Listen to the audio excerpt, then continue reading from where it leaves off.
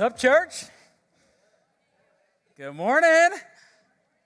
Are you happy to be here? Good, good. Well, I'm going to start my message off this morning in a kind of unconventional way by asking you guys a question. And if I'm honest with you guys here this morning, the youth guy in me laughs a little bit every time I think about it. So here it goes. Who's your mama? Now, no need to blurt out your mother's name. No need to answer. It's probably not what you think anyway. You see, that question is the title to my sermon here this morning. Who's your mama? I want you to kind of think about that as we go throughout the message, and you might hear me say that over and over, but it's really important that you are able to answer that question in the context of today's message. You see, we're in a series called The Grace Effect, and this series, it's all about the grace of God. It's all about God's unmerited favor. Throughout this series, we've learned that Paul, he is defending his apostleship. He's defending the true gospel that he was given by Jesus Christ, that he delivered to these Galatian believers. He's teaching that our right standing before God does not come on our own works, but in the grace of God and what God has done for us. And it's received by faith alone in Jesus Christ alone. You see, it's all about faith versus works, grace versus the law. This series is summed up in a passage of Scripture found in Ephesians chapter 2. For by grace you've been saved through faith. It's not of your own doing. You can't earn it. You can't work for it. But it is a gift of God so that no one can boast. You have no right to boast because it's all a work of God. And ultimately, that's what this message, this book, this letter Paul wrote to the Galatian believers is all about. And you know what? I hope you've enjoyed your journey so far throughout the book of Galatians. Today, we are going to conclude the 4th chapter of the book. And over the next couple of chapters, Paul is going to get more into the application of what he's been kind of power driving into our minds over the last several weeks. And so I'm excited to get into that, but let's close out the chapter here this morning. You know what's kind of funny about this passage? And it's going to be funny to y'all, but not so much me.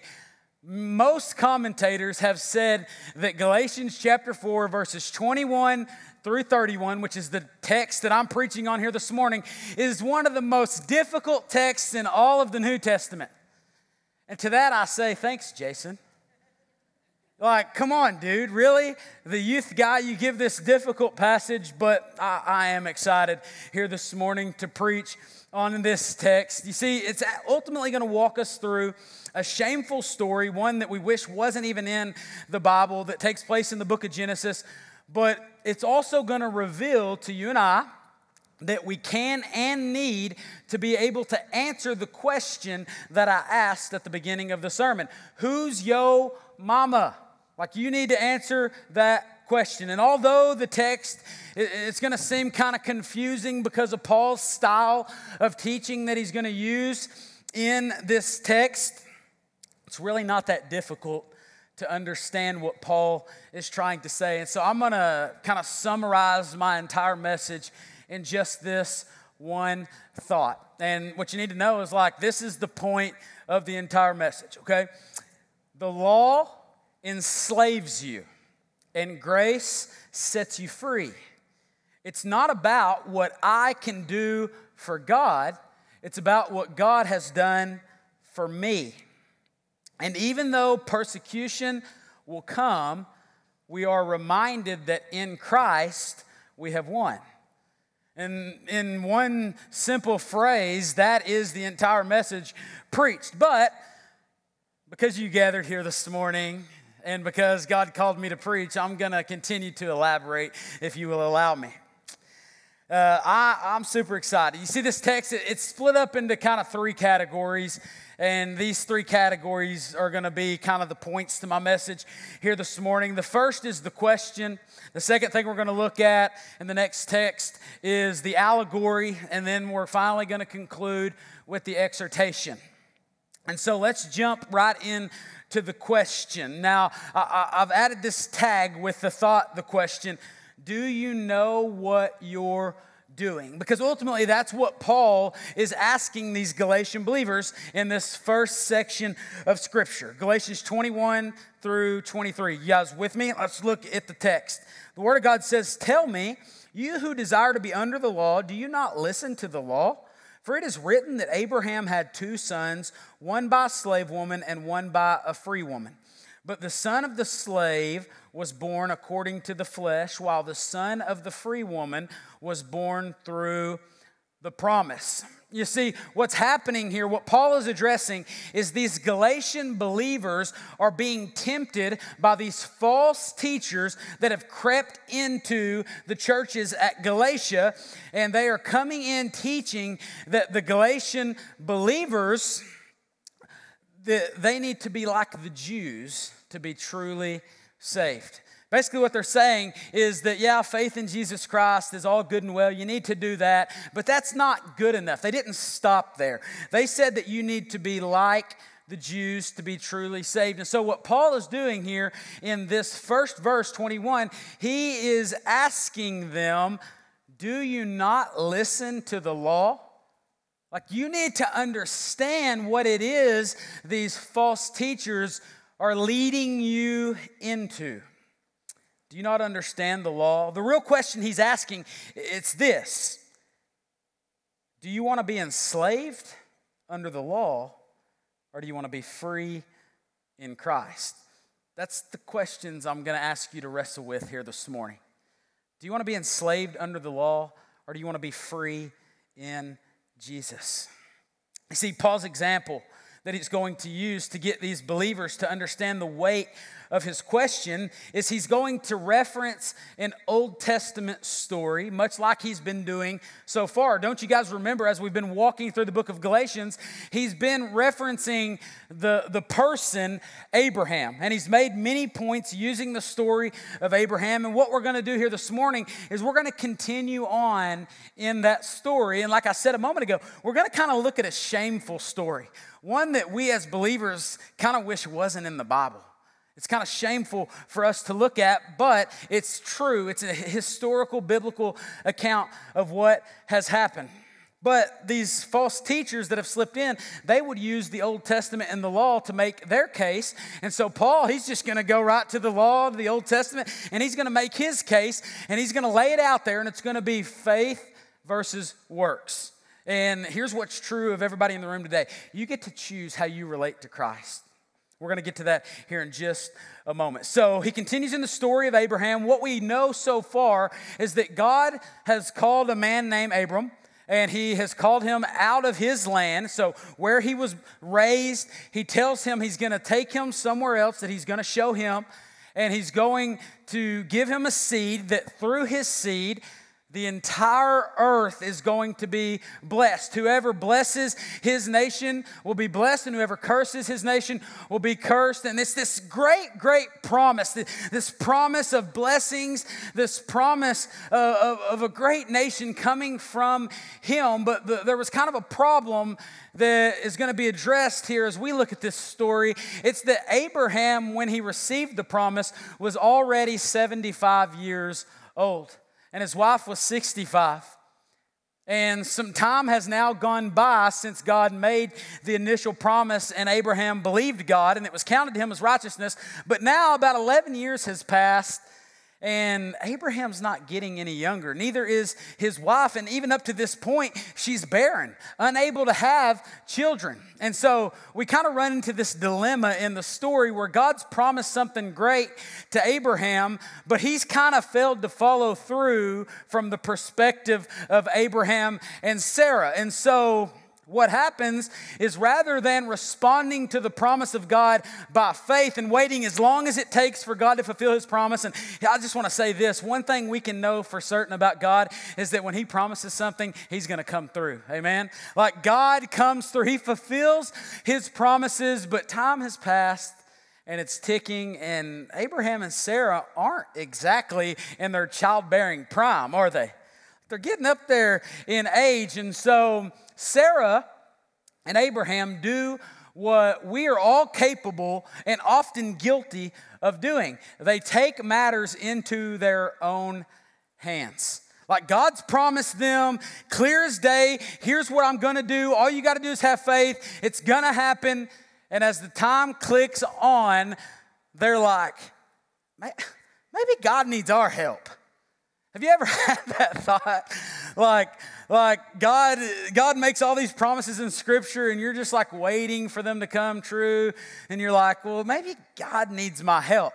Well, let me just say that's a huge mistake. God is more than able to accomplish His purpose, especially in the sense of this promise. And He doesn't need our help to accomplish His promises, okay? And so Sarah comes to Abraham. She's like, hey, since God's kind of slow on fulfilling His promise, maybe He needs our help. How about I send my servant into you and we will have a child through her? And so Abraham, rather than responding the way that he should have, which was like, hold up, woman, God made us a promise, and I'm going to believe God. Because that would have been the appropriate response for a God-fearing husband, right? Because we as husbands, are we not supposed to lead our families spiritually? Like Abraham should have taken the reins there and put a halt to what Sarah had requested, and they could have just walked in the faithfulness of God, but he listened to his wife. And so husbands, maybe you should listen to what happened in the story here. No, I'm just kidding. Listen to your wives. Happy wife, happy life, right? But we are to lead our families well. When God promises us things, we don't hear other responses that go in opposition to what God has said. But that's exactly what Abraham does. And so Sarah sends Hagar into Abraham, and a child is conceived. Now, this is about 11 years from the initial promise, and they've taken matters into their own hands. And here's what we need to know about that. When we do that, when we place ourselves outside the will of God, when He has told us something and we do the opposite, thinking that we know more than God, we should not expect that to go well. We cannot expect to be walking outside of the will of God to go well for us. We should not expect God's blessing when we are out of His will. And so that's exactly what happens in this story. I mean, what else could happen? You see, when Hagar conceives the child, that is when the baby mama drama starts. Now, I don't know how familiar you are with the story, but it was Sarah's recommendation that Abraham take her servant. But as soon as she gets pregnant with Abraham's child, she is not about it anymore. She's all upset about it. I mean, think about it. Some of you that are married here this morning, can you just imagine if there was a second woman in the picture? You probably wouldn't be too happy about that, would you? So she starts to treat Abraham poorly. He's probably thinking, God, what did I do? She starts to treat Hagar poorly, and it's just this nightmarish situation. She's barren, unable to have children. They try to take things into their own hands, and it becomes this disastrous situation. And what you need to know is this. What they did, the decision that they made, did not please God. He did not commend their decision. He did not accept their decision. He was not happy with their decisions.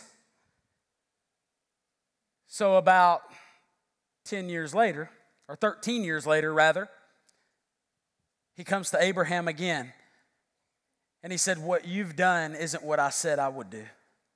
I'm going to give you a child, and you're going to name this child Isaac.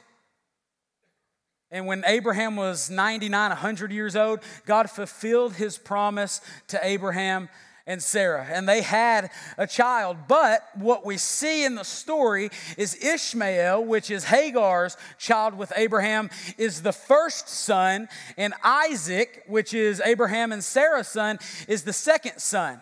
The difference between the two is the first son, Ishmael, was not the one born according to the promise. He was the child conceived according to the flesh. But then we have the second child, Isaac. He is the fulfillment of God's promise. He is the supernatural, miraculous child given to Abraham and Sarah, the one in which he would fulfill his promises to Abraham through. Not born of flesh, not born of human effort, but born of promise.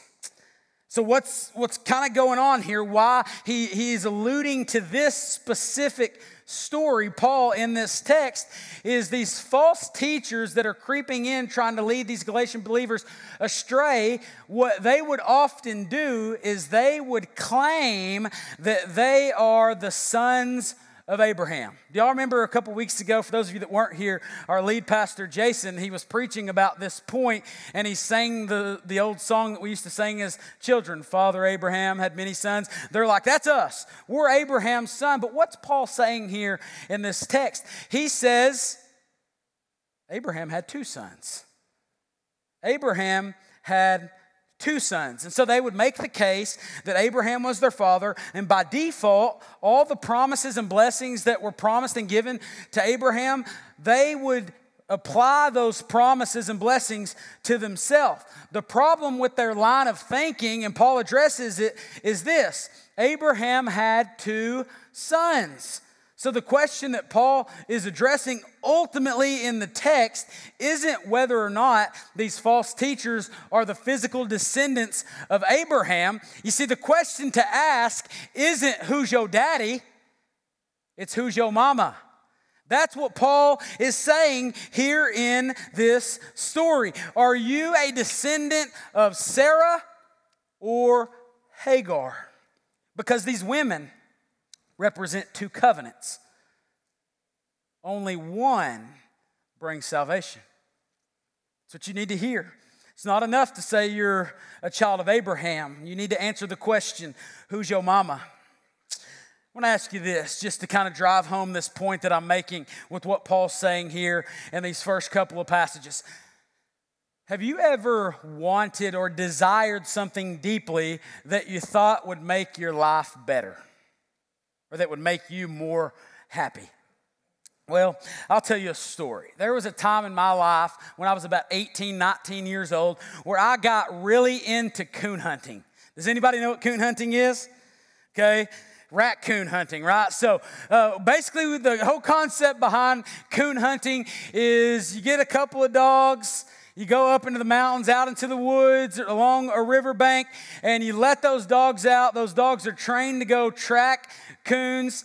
They'll chase a coon up a tree. They'll howl a distinct howl to let you know they got one in a tree, and you go track them down, and you harvest the coon. Like, I love this. Me and my buddy, we worked night shift. We'd go out. We'd coon hunt till 3 or 4 in the morning. We got into some scary situations out in those mountains, let me tell you that.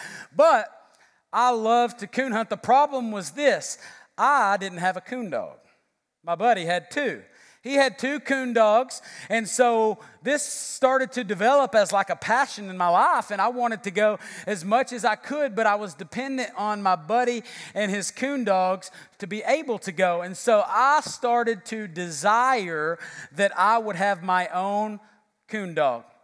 And so I told my dad, I said, hey, I'm into coon hunting. What can you do? Can you help me out? And he said, yeah, I know a guy. So he calls up his buddy, and about 2 or 3 days later, right there on my front porch when I got home from work, coon dog was sitting on the porch. Registered, blue tick coon hound. It was the prettiest dog you'd ever seen, already trained to track and get coons. And I was like, my life's going to be great. This is going to be the best thing ever. Until that night rolled around. Do you know what coon dogs like to do when it gets nighttime? They like to howl. They like to howl loudly, and they don't stop throughout the entire night. And I lived on a small piece of property at the time, and truth be told, that stinking coon dog laid outside underneath my bedroom window all night long. And I didn't get any sleep. And so for about the 3 days that dog was in my possession before I made a phone call to come get that thing, I had to deal with the repercussions of desiring my own coon dog. Here's what's happening in this text. The Apostle Paul, he's saying this: if those that desire to be under the law, they need to understand what it means to be under the law. I had to learn the hard way what it meant to have my own Coon dog. And so, Paul's point in making the distinction between the two sons is if the Galatian believers that desire to be under the law, they need to know what that means. They need to know that the law promises slavery. It doesn't promise freedom. The law will enslave them when they've already been set free. To choose the law is choosing to be trapped by the demands of something that can never be met for you and I. We can't fulfill the law. You see, throughout the rest of the passage, Paul, he's going to look at this story that I've just shared with you, but he's going to look at it in an allegorical way. He's going to show these believers that we've been set free as sons and daughters of God and of the promise that grace and freedom is much more desirable than the law and slavery. But he warns us. He says this. He says, I'm not about to exegete this passage. I'm not going verse by verse, word by word. I'm telling the whole story that spans like seven chapters of Scripture in an allegorical way. And so you may ask, what's an allegory? Well, great question. It's a story, a poem, or a picture that can be interpreted to reveal a hidden meaning. Typically, it's a moral story or a political one, but in this case, it's a spiritual one. And what I want to say about that, just because we're getting into it, and some of you are going to hear only this part of the sermon, I want you to hear this. We have to be careful when we read Scripture. We have to be careful not to allegorize every single story or every single thing we read in Scripture, okay? Not everything's meant to be interpreted this way. But Paul, in this text, writing under the inspiration of the Holy Spirit of God, writing to us Scripture, he has the right to do so as an apostle. And so he interprets a true historical account in an allegorical way. And so let's read what he has to say. Verse 24. Now this may be interpreted allegorically.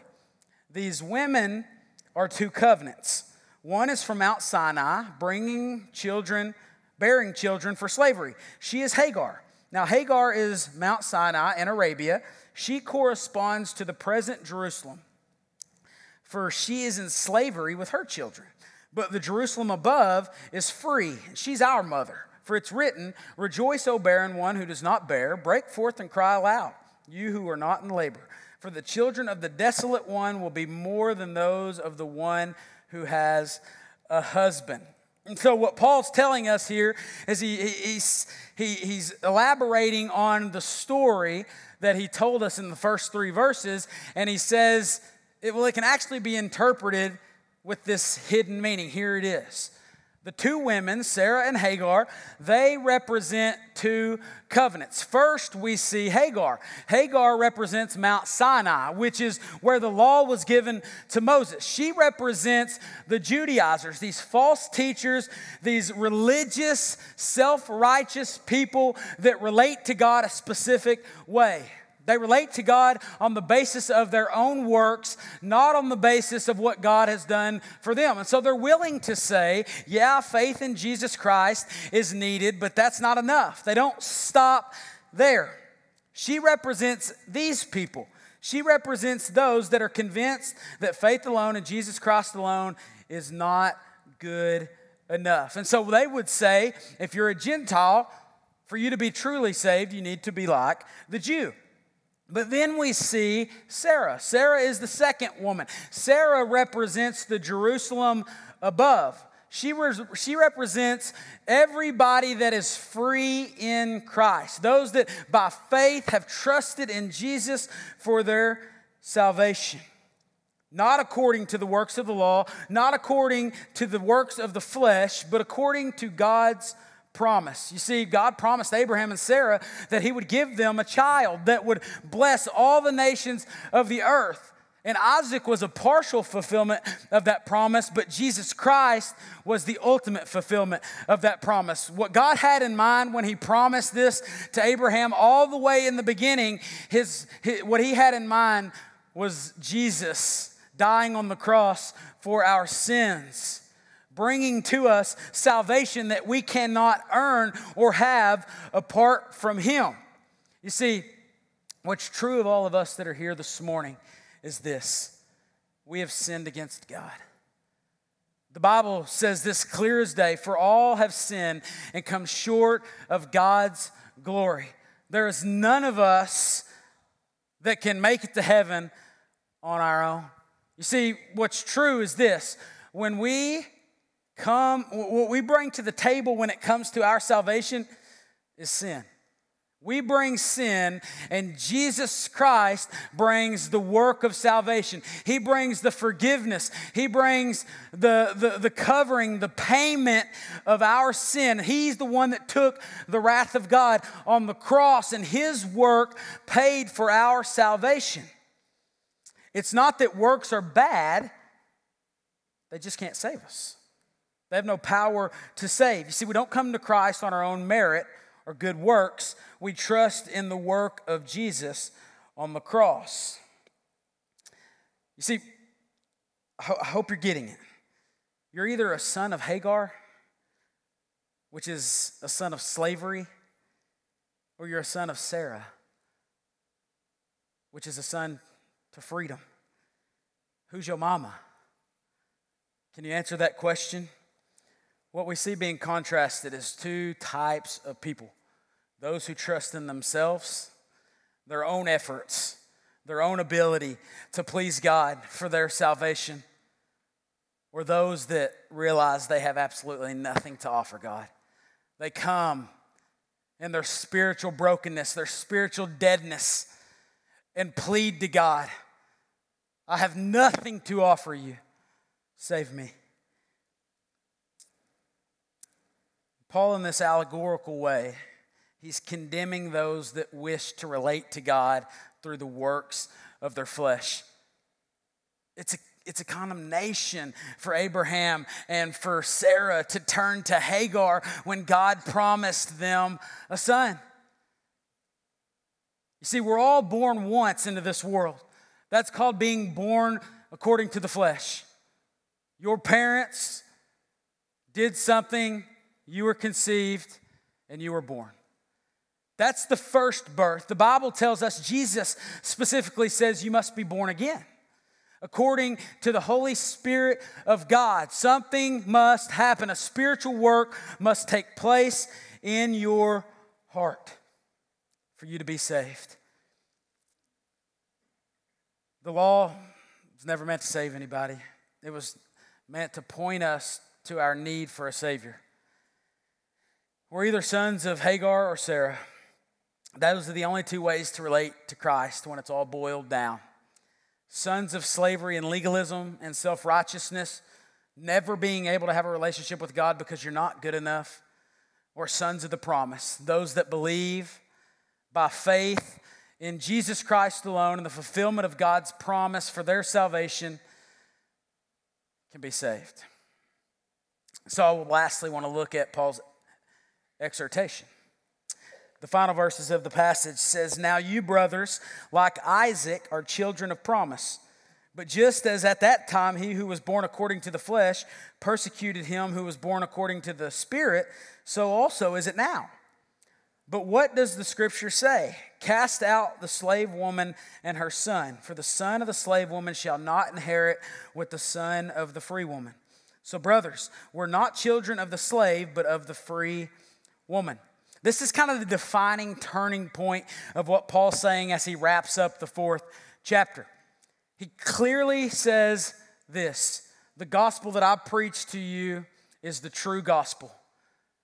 Don't believe anything else added to that. Jesus is sufficient. Faith in Christ is what is needed for salvation. And anybody else that comes in saying anything besides that, cast them out. Cast them out. You see, there's no room in the church for self-righteous legalism that is trying to feed God's people a message that Jesus isn't enough and that they need to enslave them in a system that was never meant to save them. Don't go under the law. Paul is saying throughout this entire thing, do you understand what it is you're desiring to do? You want to return to a system that cannot give you freedom when Christ already has. So what are we to do? Cast them out. Why? Because we know who our mama is. Look what he says to these Galatian believers. He says, you are like Isaac. Who's Isaac's mama? Sarah.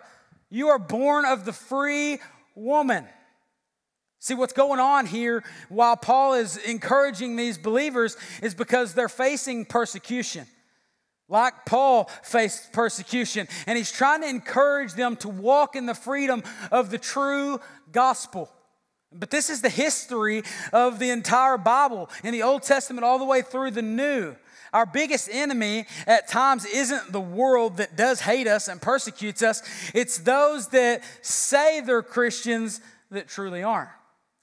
Those that are self-righteous, those that are caught up in legalism. You see, the prophets of old were killed by God's people for calling them to repent. Jesus in his day, as he walked on the earth, his biggest opposition wasn't Rome, it was the Pharisees and the religious leaders. Those are the ones that put him on the cross. And in Paul's day, his biggest enemy wasn't Rome. He appealed to Rome because of the persecution he faced at the hands of the self-righteous religious leaders. And so why should we expect it to be any different today? Cast them out. Before you decide here this morning to place yourself under a system of rules and regulations you might think will make God love you more, I want you to hear what I have to say. Good works are great. They may make you look good. They may make you feel good. They may even bless you on the right side of salvation, but they cannot save you.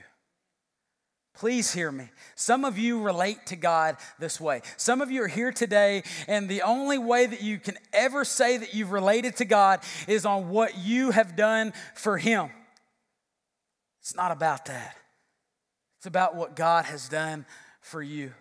You bring nothing to the table. So I want to ask you this final question as I close. How do you relate to God? You answer that question. How do you relate to God? One final time for the sake of it. Who's your mama? Sarah or Hagar? Are you depending on your own works, or are you trusting in the work of Jesus? For only one brings salvation. If you're here today and you've never trusted Jesus as your Lord and Savior, I'll be up here as we have a time of response. I'd love to visit with you. I'd love to take God's word and show you how you can be saved. It's very simple. The word of God says you must call upon the name of the Lord and you'll be saved. If you're here today and you're saved, but man, the way that you've been relating to God here lately is by what you can do for Him. You're probably walking in shame. You're probably walking in all the failures that the law, the standard of God has been putting on you. I would ask you to repent. Begin to relate to God by the finished work of the cross where there's no condemnation for those that are in Christ. And if you're here today and you've suffered persecution, and we kind of say that, it doesn't seem to make sense here in America, but you need to know that there are millions of believers all across this place, all across this world that are suffering for the sake of Christ. If you've suffered persecution at the hands of legalism that slipped its way into the church, I want you to hear me. There is healing and there is hope in Jesus.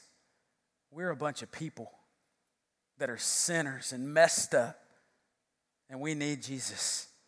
We need Jesus, and there's hope in Him. So let me pray for you.